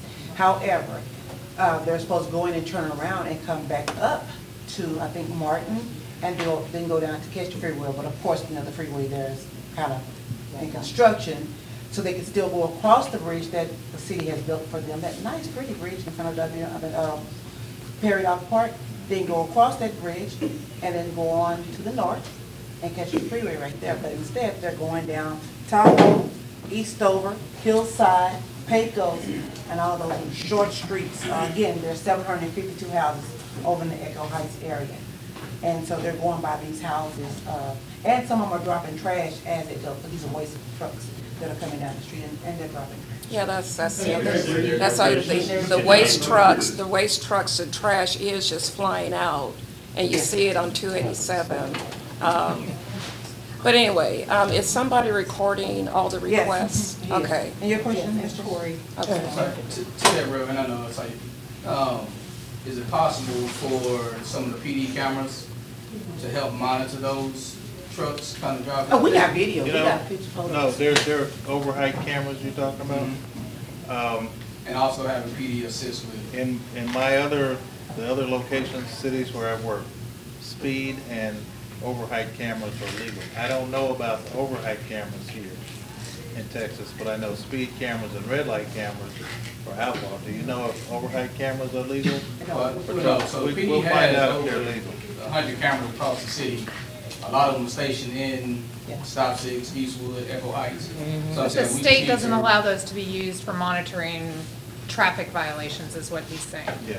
Are you talking about the block cameras that read the license plate? No, I'm talking about cameras that they use where there's a Violation of a truck going through a community. They track, no, this is completely different. They're Okay. set up for high crime areas, right? And so those cameras are set up in high crime areas to track crime that has been committed in those areas. The license readers? No. These are specific for, cameras. You were talking about the So, block. you know what I know I'm what you're talking talking about. Yeah, 'cause we installed some. Man, just go and say that they're surveillance cameras, man. Right, I'm saying they're not. Strictly surveillance. They're not. I'm telling you, again, you know this. Yes, yes, sir. So what I'm asking is for those specific cameras that are already tracking crime, if these trucks are committing violations, crimes, right, can they be set up in these areas?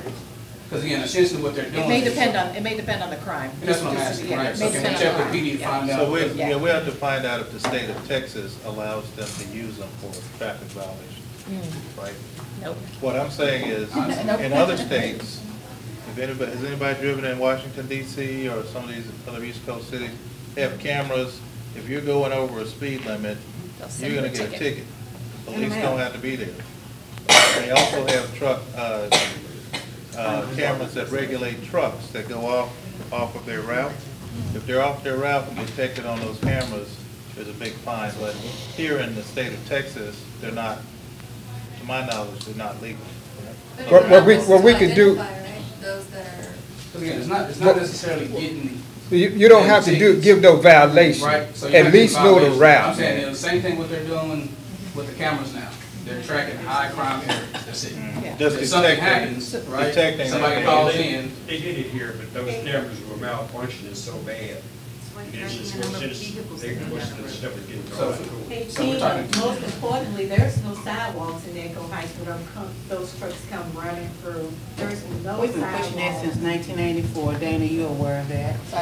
I've been so literally, there have been several deaths on Parker Henderson. As my children went to W. Green hers, his, there's no sidewalks, there are ditches on both sides. And when it rains, I remember taking my kids to school, we come up there, we're all muddy because we're walking there and there's rain and mud right here and there's no sidewalks.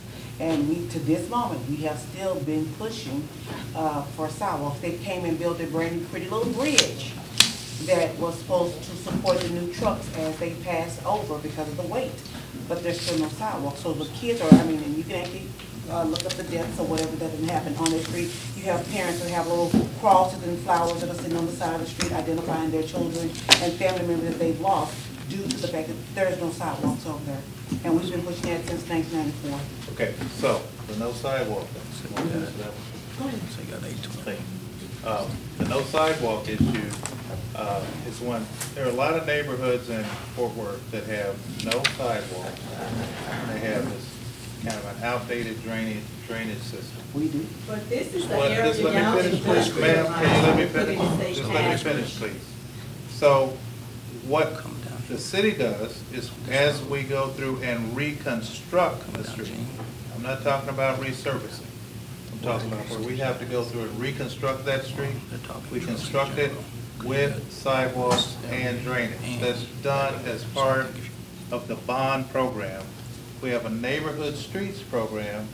I think this last bond was 80 or 90 million dollars worth of neighborhood streets throughout the city that are in such bad shape that they have to be reconstructed. They can't be repaired. And when we do that, we put enough money in those projects to build out the sidewalks and the drainage system.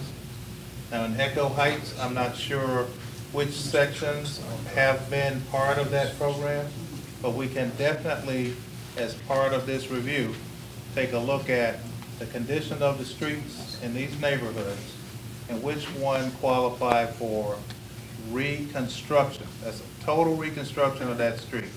And as part of that program, they would get sidewalks. At this point, that would happen, as soon as it would happen would be as part of the 2026 bond program. So we'll have our TPW team take a look at all the neighborhood streets here. And as part, if they're part of that program, every street that we reconstruct will get full drainage and sidewalks. So Councilman Martinez. Tina, real quick, you have a note on your deal. They're asking about the park, how the park was so disrespected. They used the park to create, that's a dumping ground with wires sticking out of it to make it unsafe for the kids. So they used to be a beautiful park. Prairie Dog Park used to be a beautiful park. Now it's used as a dumping ground. In the Franklin site, when it rains, the sediments from that run over into the park. We have videos of it. So what are y'all gonna do about the park? They said they were gonna clean it up and never did. So the park is, Prairie Dog Park is now a dumping ground, and they taken out part of the, they took out a lot of the activities for the children that was once there. There's hardly nothing there now. There's more things at the dog shelter than at the park for the children to play on. And it floods in the playground because of some of the things that the city have done and the things that have been dumped in the creek. in So the park. it And I know needs you to said be when we just did the tour. a whole neighborhood assessment. Yeah. And not a Marcia, piecemeal, you want- but she's been holding her hand up for the last 10 minutes. With us And already, we don't have lights. I'm reading the deal. with us already saying how, this isn't enough time within the 2-week frame, we went to city council countless amount of times, even starting back in 2021. What kind of assurance can we get from the city that you guys aren't gonna push back on us with this? Because before we even met with Empire, as somebody has already said before, we were told by a representative to, well, you should hear them now, they're a good company. But we're constantly telling you guys exactly what it is that we do not want within our area, but yet it seems as if it keeps getting ignored or overlooked, towards at this point now, we have this meeting, but this meeting isn't addressing anything that we're bringing to y'all attention. We have the August 8th meeting, but nothing has been discussed as to what that meeting that we already planning for to be even discussed then. So what can we get from you guys to assure us that what it is that we're bringing to your attention now? You've heard the flooding. We had that big flood in last August. It was flooded, I don't know if anybody came and cleaned it up or if it was just the wind that just knocked it off. Yeah. But it's only one little spot for kids to play. I have a daughter now, and at this point, I'm really concerned because it's not just me, it's her husband as well. And so where it is we bring it to y'all's attention countless amount of times, when is it that you're gonna put your foot down and say, okay, they've already said that they don't want this over here, rather than saying, well, let's go about it do a different way, or let's push it out, or let's try to just get you guys to hear what this company has to say, when at this point, we're kind of fed up with hearing what these companies have to say. No offense to you, Mr. Bowie, I know you're just doing your job, but when it comes to our area, our people, we've already said that some people aren't able to make it to these city council meetings or even this meeting because they have other things to do. You have a lot of single parents, you have some, like he said, stated before, you have some of the literature that's not even in Spanish, which our area is black and brown community. So what is it that you guys are going to do to reassure us that we are being heard and the black people and the Hispanics are being heard as well? So a couple of thoughts. Stop treating us like we are dummies and like we are ignorant. Y'all gonna have to stop that. That stops tonight. It's gonna stop.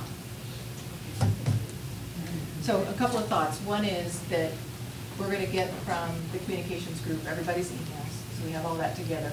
We're going to send out all the information and maps that are here, as well as we'll compile the requests that we heard. And if we missed anything, when we send it out to everybody, you can make sure that we've got that correct.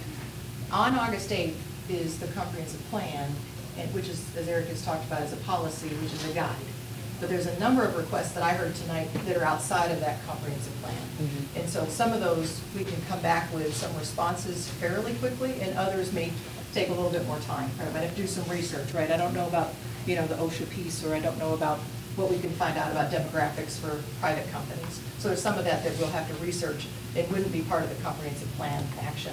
But I think if we can kind of separate that out and be real clear about here are the requests we heard, here's what we're following up on, and then here are the, you know, the changes, the policy change for the comprehensive plan that would be, you know, could be considered. Now, I do think it's totally within the mayor and council's purview if they would like to delay it. It's on their agenda, right? It's been continued. They continued it to a date certain, so they will have to take it up. But what they choose to do with it that evening, you know, is up to them. So that it's up to them to take some action. But the one, I think, what I hope is some potential good news is I had reached out to our law department earlier this evening when you were asking about the moratorium. And so, again, the attorney wants to check tomorrow, but they believe that the moratorium on industrial rezoning, if it's specific to industrial rezoning, that they may be able to have that extend until that next comprehensive plan or some other date certain that the mayor and council are comfortable with. So the 90 days and the 120 days applies to, as I understand it, applies to development. So for example, if I have industrial zoning today as a property owner, I have the right to develop that today. And so we're not talking about the moratorium on the development where I have the right, we're talking about the moratorium on a zoning change request. So those are two different things. So they think we're going to have more flexibility to have that moratorium be longer in time than the 120 days. So I'm hoping that holds true. Okay. So for existing property owners that have industrial, let's take this piece of vacant property over here. Could the city check and see if all these folks have their permits? Now it looks like he's about to install some lights, some very tall lights that's going to shine in these folks' backyard every night. I apologize, which property is it? It's right adjacent to Eugene McCray. Okay. Now he's got deals that look like he's about to install lights. Now when I go on to one address. So a light isn't a land use. Okay, I understand, So, but when I go on to one address, I don't see a permit for that. I'm saying, check to see if these Oh, if you've folks got an actual have permit proper for the work permits being for the done, work yeah. that they're about to do. So he's one that. How do you know he's going to do lights? Well, Does he have them laid out on the site? Let's walk out and You can see the maybe lights out you there. can tell me what I'm looking at. Yeah. Yeah, The he's lights got may the be out little there. pole things in place No, well, all he should over get a his ticket for property. poles, because I got a ticket for a pole every day for a month until I took just a silver pole down because it was 2 inches over 4 feet. But this property owner, and I don't want to digress, but it's an example, Yeah. he was doing things for years Yeah. and wasn't getting permits. Yeah.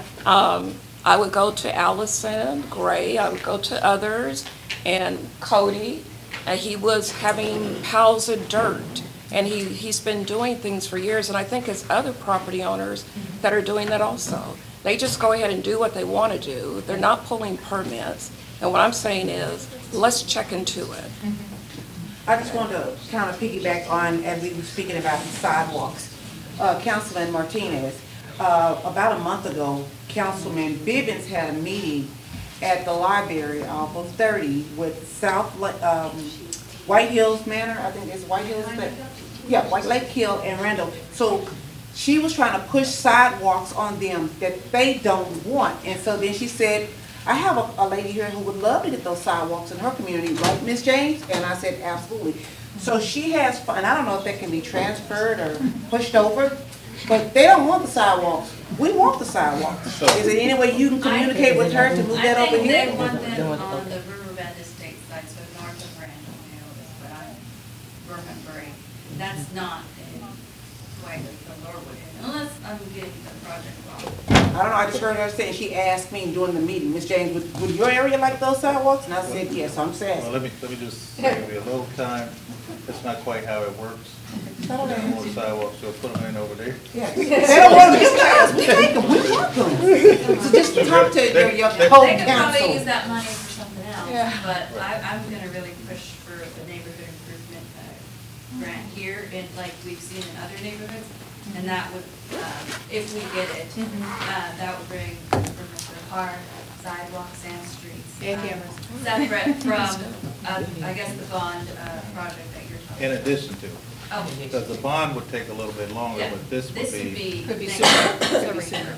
So, And Tina, I it's- just want to the add need one is there. thing, in addition to everything we have going on over there, that 287 connector corridor is coming through, and that's going to bring more pollution to our area. Eric, smile. And not. Bring more pollution, but we already have, so it's going to get worse for us. And like I keep saying, the area should never have been industrialized. Some of that stuff needs to go, including some of your 100 lots. Put you on camera. All right, some of that mess we have over there. So just to be clear, that everyone here signed in and left your email. Email, if you don't want to give your phone number, that's fine, but we do need an email in order for you to be corresponded with and share the information and the updates and move forward. We need to make sure that we're able, and so long that y'all understand, it's Echo Heights Stop 6 Environmental Coalition. It doesn't have to be sent to the Sahara Club, it doesn't have to be sent to Downwind, although they are always included, it doesn't have to be sent to Community Frontline. It needs to be sent to us. So then we'll share, or we can, CC them on it, and we don't mind, but please make sure that we're involved and included in the conversation that we initially started to begin with. Thank you. So we gotta get out of here, right? Yeah, you gotta go home. For your reference, there's a list right here. There's dots on the map right here.